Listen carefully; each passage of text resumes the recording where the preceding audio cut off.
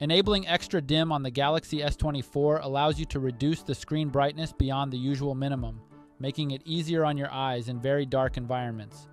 Here's how it's done. First, tap the home button to return to your home screen. Next, swipe down from the top of the screen to access the notification shade, and then tap on the settings icon.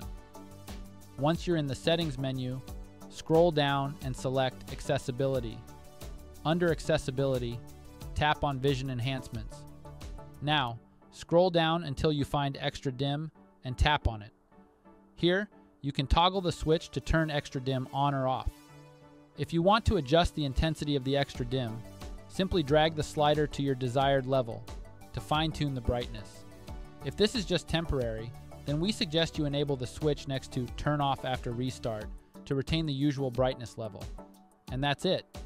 This feature allows you to reduce your screen brightness beyond the standard minimum, making it easier on your eyes in dark environments.